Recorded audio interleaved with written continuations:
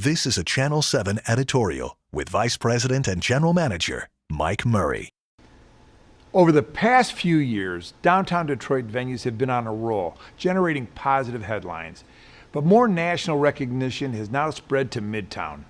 Recently, the Detroit Institute of Arts joined the Detroit Riverwalk and Campus Martius Park in winning one of USA Today's top spots for being the nation's best art museum.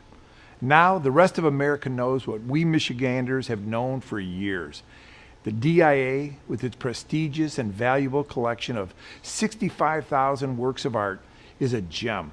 It is also one of the largest museums in the United States, where you can immerse yourself into more than 100 galleries, covering 685,000 square feet of space.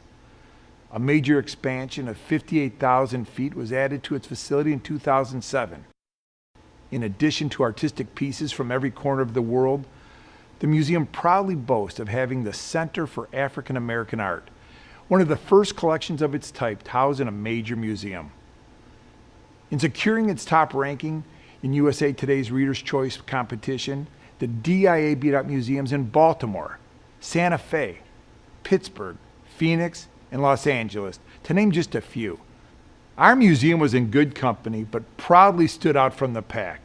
It's a tribute to the vision and hard work of DIA Director Salvador Solor Pons, his staff, board of directors, and the museum's many volunteers.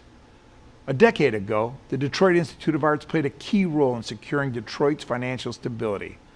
This latest award is another feather to its cap and reaffirms its reputation as a Detroit leader and national treasure. I'm Mike Murray. We welcome your response to this editorial.